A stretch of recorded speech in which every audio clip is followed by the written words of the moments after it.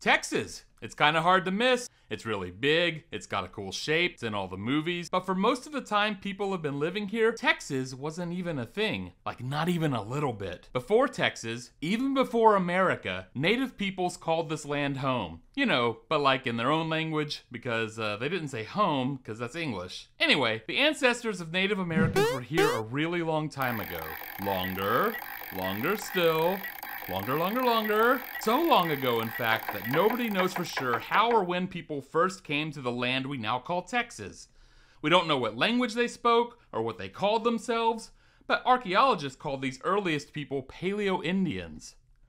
Why? Well, Paleo means really old, and Indians is a word we're stuck with because Christopher Columbus was actually really bad at geography. Paleo-Indians were here at least 16,000 years ago, and they had an awesome adventure. Imagine being the first person to see Palo Duro Canyon. Imagine being the first person to swim in the Gulf of Mexico. Imagine being the first person to see an eastern purple coneflower. You know, because it's a wildflower native to Texas, and it's cool. Whatever, I like them. Over thousands and thousands of years, each generation kept the adventure going. Learning more, they leveled up with each new discovery.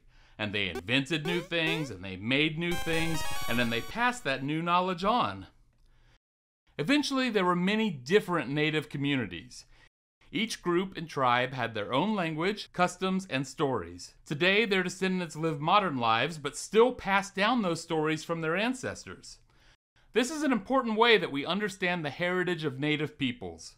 Another way is through the science of archaeology. And scientists called archaeologists study objects and evidence left behind from very early cultures. In fact, some archaeologists have found some pretty interesting stuff that has really changed what we know, or what we think we know, about Paleo-Indians. Learning about Paleo-Indians in Texas is really interesting. They were the first people, they lived during the Ice Age, they hung out with mammoths, and by hung out I mean they totally killed them and ate them for lunch.